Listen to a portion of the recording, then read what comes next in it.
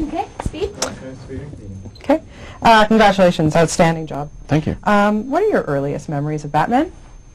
The television show. Watching that when I was sort of 4 or 5 years old, and even though obviously as a grown-up it looks pretty comedic and camp and silly, as a kid you take it seriously, and I think that actually it speaks pretty highly of the elemental, qualities of the character, that it can withstand those kind of slightly goofy interpretations. Mm-hmm.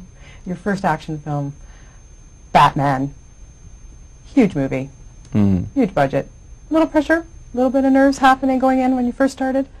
Well, yes, in theory, but the truth is it's such a long process before you even get onto the floor that there isn't really that sort of one moment where you have to kind of face that, if you like. You tend to sort of start small and work your way up through the course of it, and by the time we got to the biggest sets and the most complex action, it kind of become like any other film, really. You're looking at what's in the frame and you're saying, how does this advance the story?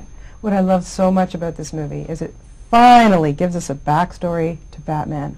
Why on earth did nobody else think about this before you? I mean, thank you. I have no idea why. I mean, truthfully, it seemed to me a very strange gap in movies, really, but also even in the comics. It's tended to be treated in montage and in sort of flashback. There isn't really one definitive account of the origin. So it seemed like a great opportunity. I mean, you don't find these kind of little gaps in pop culture very often.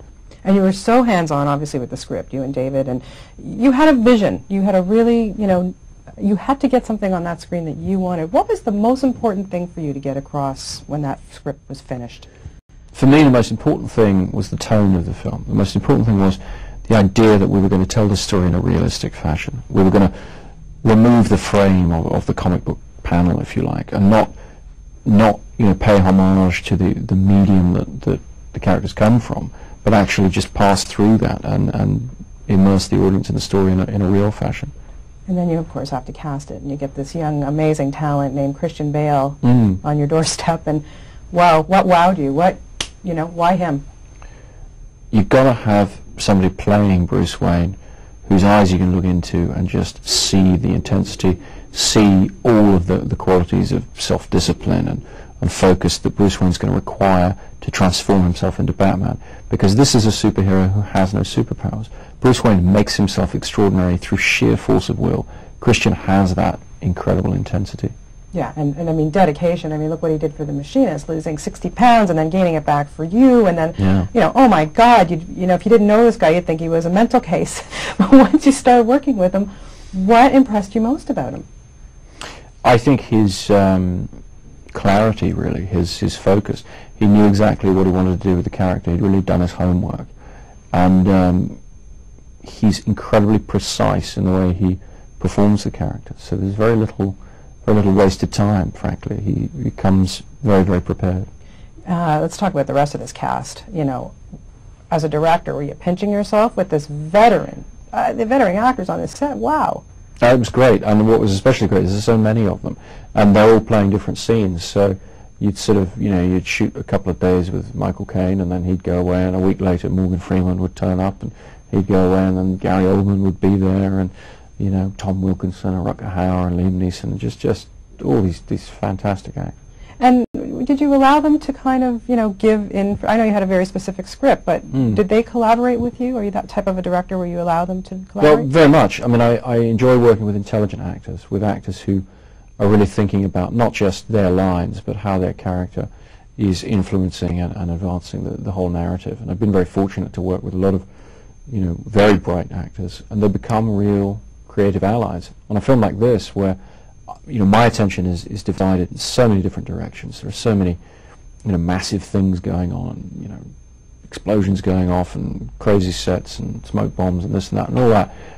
You need those kind of minds taking care of their end of things, because you're not able as a director to give them as much, guidance as perhaps you would on a smaller film. So their experience and their level of skill was essential to me. When you very first saw Christian in that bat suit, what did you think? I was pretty amazed to see him in the bat suit for the first time. It happened a couple of months into shooting, and by which time you get into the grind of filming a little bit, and it was a great reinvigoration, really. It sort of reminded everybody of why we were there and what we were doing. It was pretty spectacular. Yeah, I can imagine. And then, of course, he was in it every day for months, and we sort of stopped paying attention. But the first time was pretty amazing. Yeah, old hat, who cares if he's sweating to death? Exactly. He's losing all that weight he put back on. What ended up being the biggest challenge for you? I think for me the biggest challenge was probably balancing the requirements of characterization in the story and what the actors had to do with the scale of the film, because just in physical terms what we were taking on was on a grand scale, and we used no second unit photography and things like that. We did everything main unit. I wanted to do everything myself, and that creates problems. It creates a difficult balance that you have to maintain for a very long period of time.